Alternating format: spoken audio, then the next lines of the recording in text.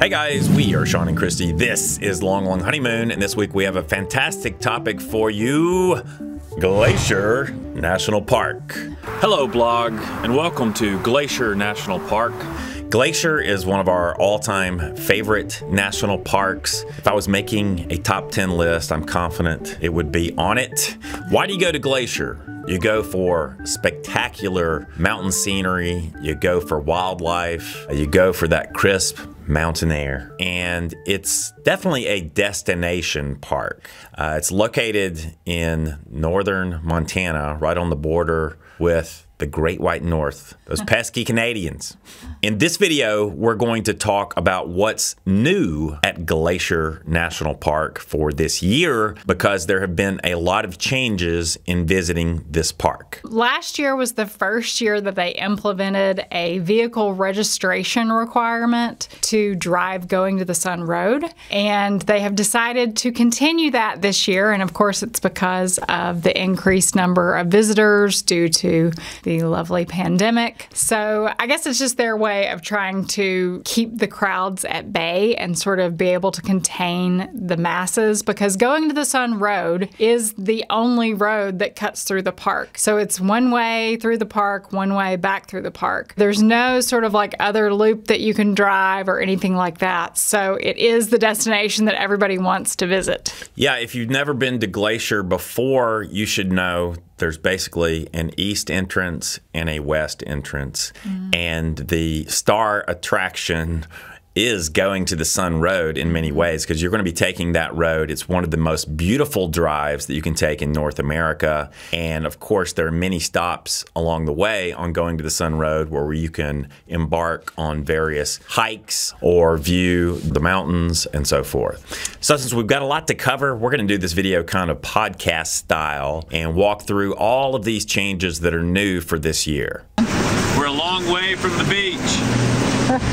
First and foremost, if you've never been to Glacier, you aren't familiar with going to the Sun Road, you can watch our video that we filmed many years ago that takes you on that drive, so you might have a little bit more knowledge on what to expect. But the most important thing to remember about going to the Sun Road is there is a length limit for vehicles that drive it. So if your vehicle is longer than 21 feet, you cannot drive going to the Sun Road. Seymour is 20 feet long. So some of you guys with like extended cabs and extended beds, you may be too long to drive going to the Sun Road. Measure before you leave the house, because size matters. Size matters. You cannot be wider than 8 feet, and you cannot be taller than 10 feet, because there are portions of the road where the rock face sort of like hangs over the road. And if you're taller than 10 feet, you would scrape the rock face. So make sure that you are within those parameters before you even bother booking your ticket to drive the road. Tickets are $2, so they're not trying to make money off of you. It's basically the fee for using recreation.gov, which is the website that they use for reserving the site. For people that aren't internet savvy, you can call the 1-800 number at the park and get your ticket that way, but I really don't recommend doing that. That's really for just people that are completely computer illiterate. So the best way to do it is going to recreation.gov, and you just need one ticket per vehicle. So, you know, if you have friends that you're visiting with, I highly suggest that you carpool and smash as many people into your car as you can, because I'm not sure if smash is the perfect term for this road. If your vehicle seats 8 people, then I suggest you fill it up. And by the way, this road is a lot of fun to drive. There are certain sections in the road where you're going to be a little bit nervous, probably, if it's your first time driving it, because there are areas where there's a very sheer drop-off on one side. But I don't find the road to be frightening. I find it to be inspiring, because it's such a beautiful drive. Well, there are a lot of people that are really terrified of riding this road, especially when you're on the side that is closest to the drop-off, because it is, I mean, it's a long way down. You got to trust your driver on this road. You really have to trust your driver, and the driver really has to pay attention. If you can't do that, then I suggest taking one of the tours. They have red bus tours that you can book and take through the park, so that way you could just sit back and relax and take in the scenery and not have to worry about driving. So that is an option for people, and I believe those will be running this year, but they haven't set up their schedule yet for those, and so they're not accepting reservations yet. So don't plan on that because it's not 100% yet. And with the pandemic, you just never know what they're going to decide. So with the registration, like I said, you just need one of those tickets per vehicle. So as long as one person in your group takes charge and gets your little vehicle pass, you'll be fine. They do require the ticket for the period between May 27th and September 11th. So that is the window of time where you will be required to have that registration ticket to drive going to the Sun Road.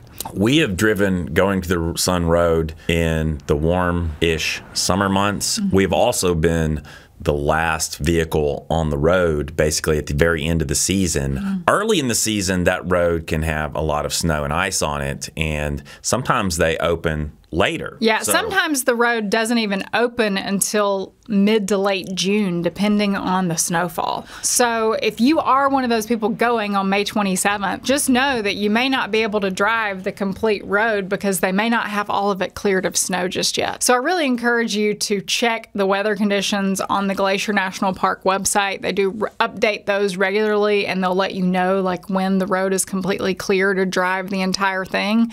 But it doesn't matter. Starting May 27th, you have to have the ticket to get in, regardless if the road is open all the way through or not. And if you use Facebook, they do have a pretty good Facebook page for Glacier National Park that will provide updates with regards to going to the Sun Road and the weather conditions and so forth. You can start making the reservations on March the 2nd at 10 a.m. Eastern Standard Time, and you can make them up to 120 days in advance. If you're going to go early in the season, I highly suggest you put March 2nd on your calendar and you get in there and reserve your ticket ASAP. But starting May 26th, which is the day before the ticket requirements start, they will start allowing additional reservations to be made the day before you visit. So I think they're going to release a few tickets like previous days going throughout the summer, if that makes sense. Does that make sense?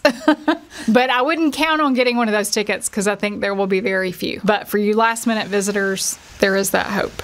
They are also requiring a vehicle registration ticket for the North Fork area of the park, which is kind of this little sliver off to the far, like northwest of the park. We actually have never been to that part of the park. It's kind of remote, but there are some campgrounds there and there are some things to see there. So you're going to the Sun ticket is one ticket, and then if you want to go to the North Fork area, that's a separate ticket. So we'll talk more about that in a bit. But first and foremost, let's talk about campgrounds because I think that's what most people want to know. So in Glacier National Park, there are 13 total campgrounds, but only 7 of those campgrounds actually offer RV camping. And several of those campgrounds that allow RV camping have very short length limits, like 25 feet or less. There are a few privately owned campgrounds outside of the park. Previously, we have typically stayed at one that's just located right outside the west entrance of the park. There are a couple in that area. There are also some in the Kalispell area. The town of Kalispell is located... It's about 45 minutes. Yeah, about a 45-minute drive from the west entrance, and you can find pretty much everything in Kalispell, every kind of store or services that you might need. Yeah, but I would say right outside that west entrance into the park, which is the busiest entrance into the park, there are at least a half a dozen privately owned RV parks that are fairly large. So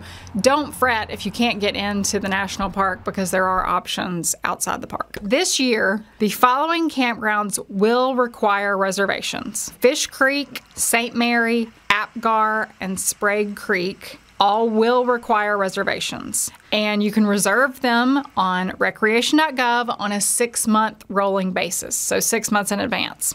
Rising Sun Campground and Avalanche Campground will remain first come, first serve. But both of these campgrounds have a 25-foot max length limit. So for the majority of us, we will not fit there if you're in an RV, unless you're in a small RV or in a camper van. Previously, the Manning Glacier campground required reservations, but they haven't given any information about that campground for this year. I'm assuming it will stay a reservations required campground, but I don't want to say because I don't know for sure because they haven't confirmed that. And then previously, the Two Medicine campground, which is far south in the park and actually has its own little entrance. It was first come, first serve in the past, but they haven't mentioned anything about it this year, so I don't know. So to sum it up, camping for RVs, especially larger RVs within the park, is kind of limited, kind of tight. And if you really want to do that inside the park, you better get on and book your reservation early. Yes. I think.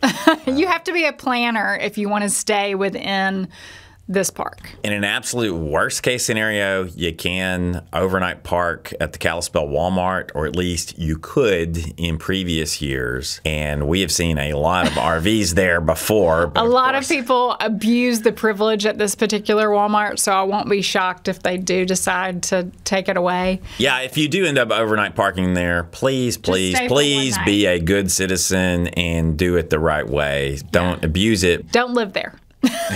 Because we've seen people that do.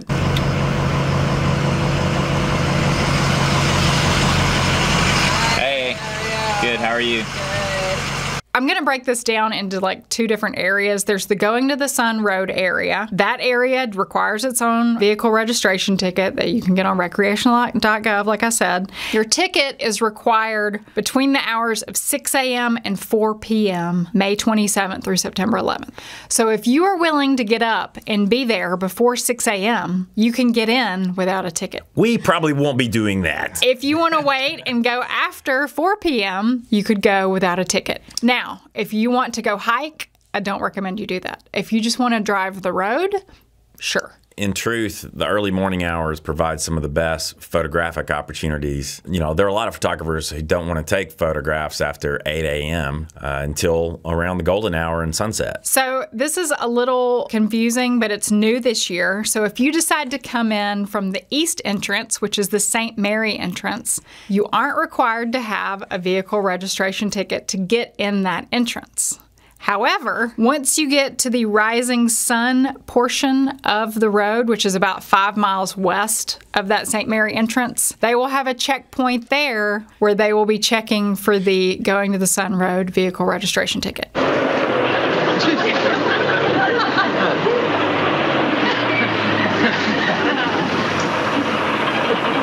Welcome to Checkpoint Checkie.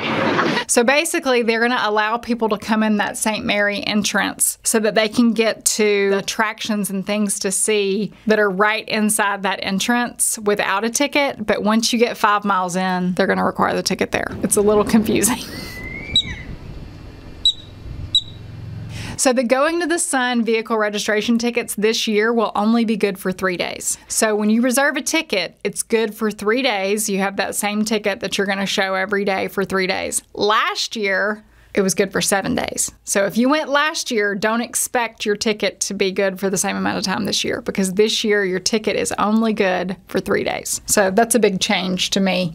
It says to me that they must have been totally slammed last year. I think they totally were. And obviously they're trying to limit traffic on Going to the Sun Road. Yep. Something to note is that if you have a reservation for lodging, camping, transportation like a tour, or a commercial activity within the Going to the Sun Road corridor, you can use your reservation for that activity or that campsite or hotel room to get entry into the park in lieu of the special vehicle registration. So if you have a campground reservation to stay in the park, you don't have to make a separate vehicle registration to get in. That makes total sense. Yes, but it's only good for those days of your reservations. So if you're booking a bus tour or something like that, you don't have to have a separate ticket as well. The free fare shuttle will operate this year from the Apgar Visitor Center to the St. Mary Visitor Center. Fair, F-A-R-E, not F-A-I-R. Yes. Like, so the free we're not talking about the county fair.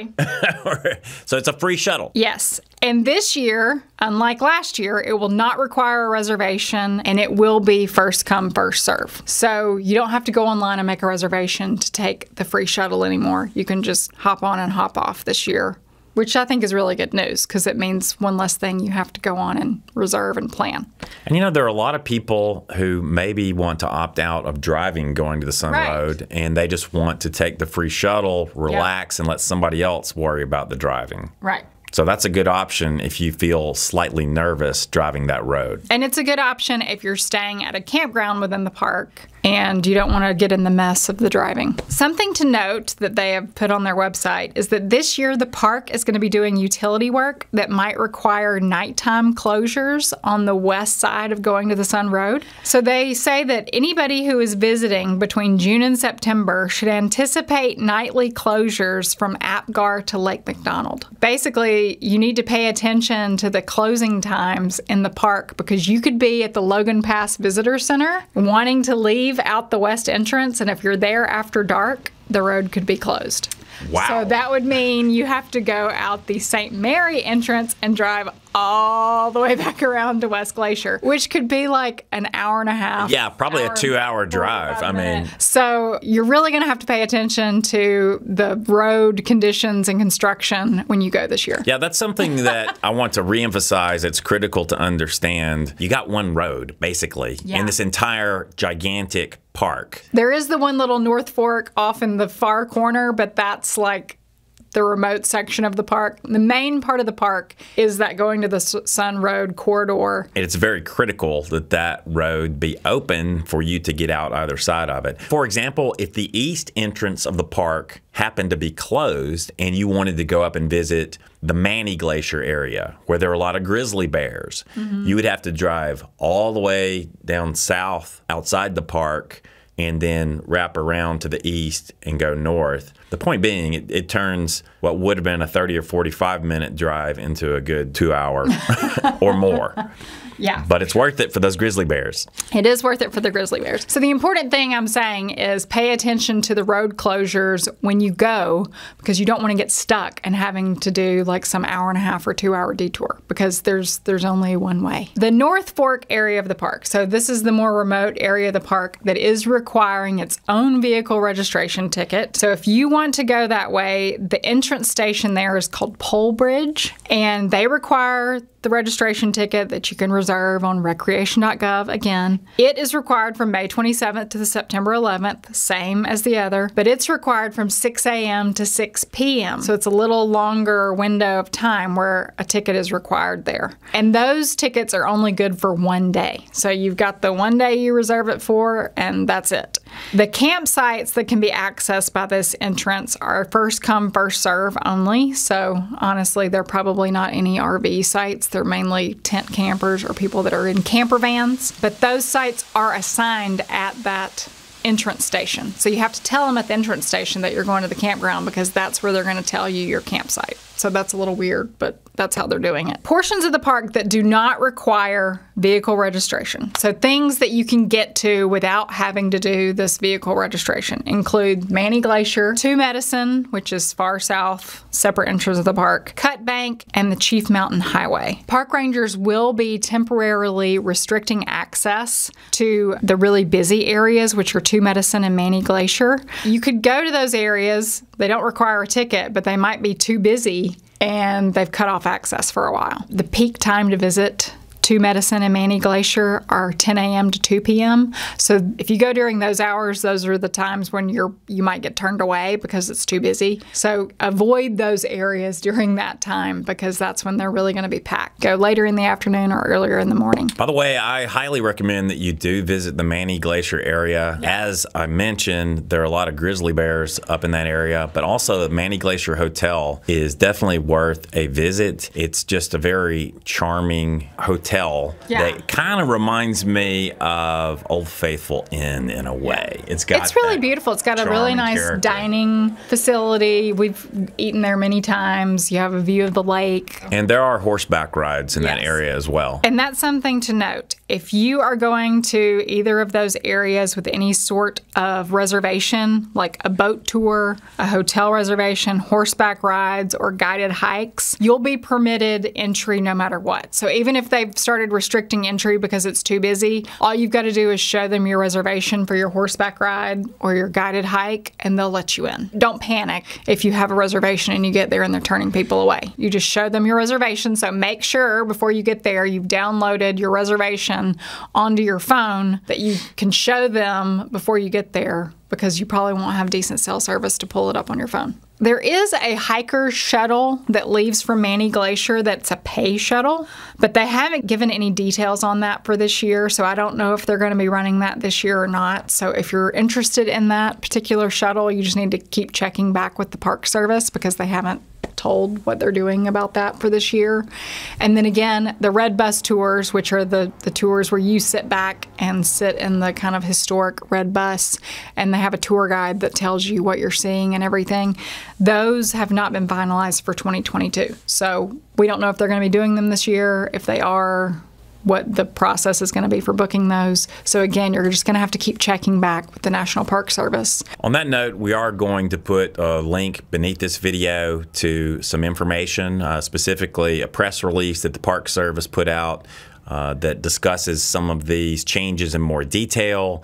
And if there are any updates that we're made aware of, we will link them beneath the video as well. Yeah, and the important thing to know, when you go to the Glacier National Park website right now, it doesn't have a lot of accurate information. So this press release is actually really important because it has a lot of the most up-to-date info because it just came out last week and they haven't gotten around to updating the website just yet. So there is a lot of inaccurate information regarding campground reservations and that sort of thing on the website right now. So it's really confusing if you are going to look at their website because the press release is very different from the current information on the website. So since the website may not have the latest and greatest information, you'll also want to download the NPS app onto your phone. This is an app dedicated to all of our national parks where you can find information, and I have a feeling the app might get updated before the website. That happens sometimes these days. Honestly, I also think the most accurate place where you can get the easiest up-to-date information is through the social media platforms that Glacier National Park has. Most of the large national parks have their own Instagram page, their own Facebook page, their own Twitter account. So I would check probably Instagram first and see what sort of announcements they've made there recently. I think that's an easy one to check. And you can usually comment to them there and get an answer easier than you can sometimes calling or looking on the phone.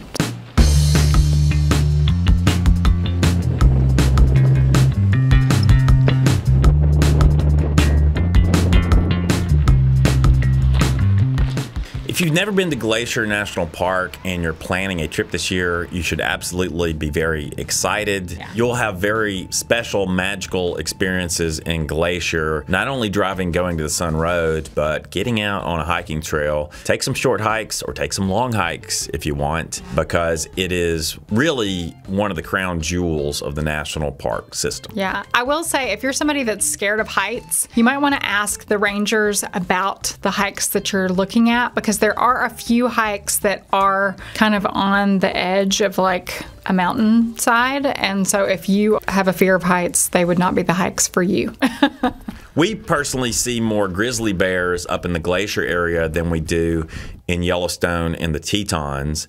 We've also probably seen more black bears in that area. I want to dedicate this video to Long Long Honeymoon viewer Stuart, who thought last week's video was so terrible that I should just stop making videos altogether, walk away. Or he said take a break he said, and then come back. He said you should quit. It's a funny thing about creating videos and creating content.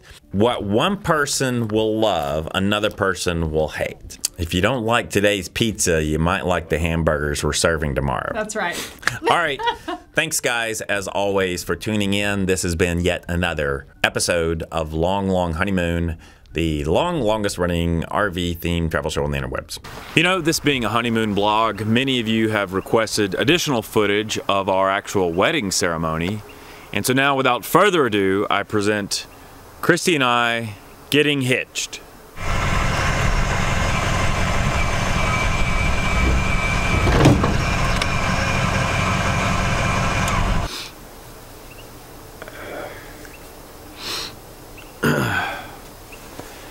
Gets me every time. If you're new to our channel, please subscribe. If you're interested in our national parks, we will be producing some more national park videos focused on various changes in the most popular parks. So stay tuned for that. Yes. And as always, what do we say?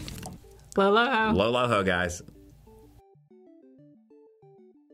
You know, they used to have signs in Glacier saying that all the glaciers would be gone by the year 2020. Womp womp. They're not gone yet, thankfully. There are still glaciers in Glacier National Park, so get there and enjoy them.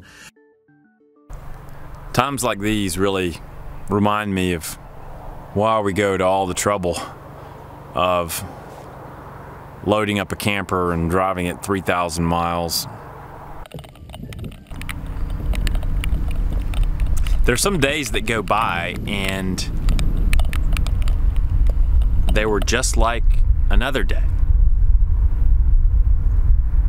And so the reason we travel is to shake up our routine, get into an unusual, unfamiliar environment, and have some new experiences.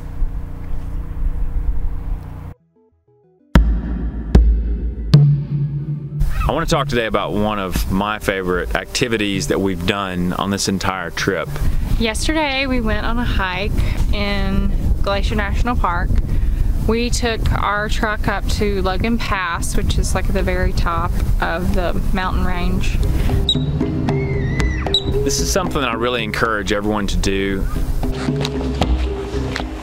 Get out of your car, put on a pair of comfortable shoes, and just go out and walk for 2 or 3 miles, because once you get away from the road, things change. Things get quiet. You don't see so many people. You start to see the animals really in their native environment. And sometimes the animals may surprise you. When I first saw him, I thought he wasn't gonna walk towards us. And then as he started walking towards us, I was thinking, uh-oh, what do I do? And so I just kind of stood there and was waiting for him to walk past or something, and he just kept walking directly towards me. He was checking us out, we were checking him out. There was a little bit of a standoff, and then he's decided that we were fine, and he kept on strolling down the path along his way.